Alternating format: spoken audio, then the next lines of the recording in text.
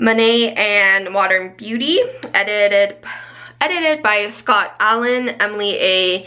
Beanie, and Gloria Groom. So you are looking at the last years of Manet's career.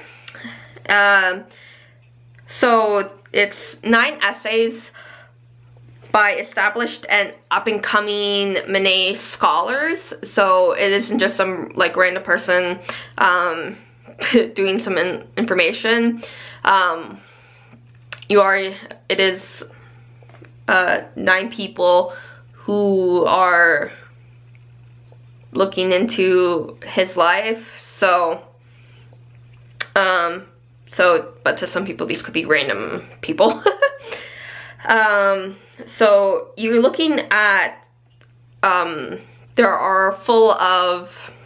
book is full of paintings.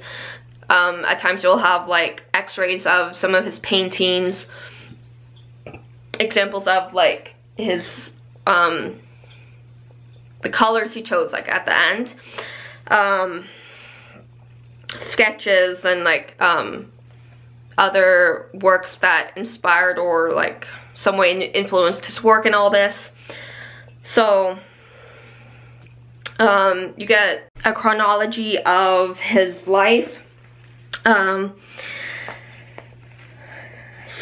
Mostly the last years.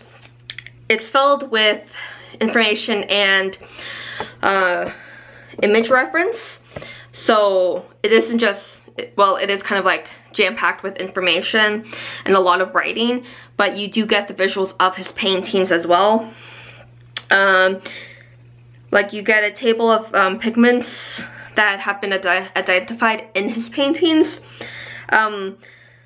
letters written by or to him, a good chunk of information of like for the art historian or just somebody who really loves his work. So like you got that as like the cover page, and it's like,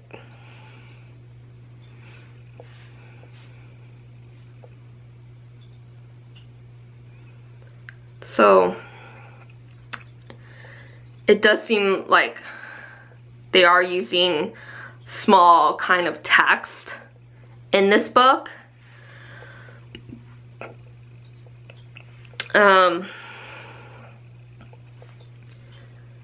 So like Faure, Manet in the Salon, 1879 to 82.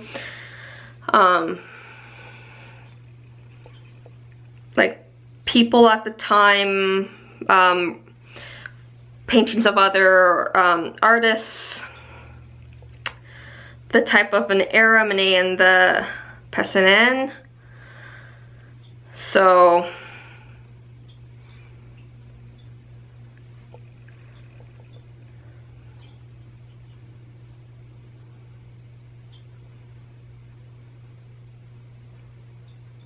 yeah, summary of pigments classified. Like you get this like close up on like different things like the x-ray. With the letters, like here is like the original like French, and like this is on like the right hand side is the translated version, and then like plates, so like kind of like full version images of some of the stuff that have been used. So yeah, again, somebody who is really interested in art, Manet, or like the art historian wanting a book for research either on Manet or the time period of works he like him living. So yeah, Manet and Modern Beauty, happy readings.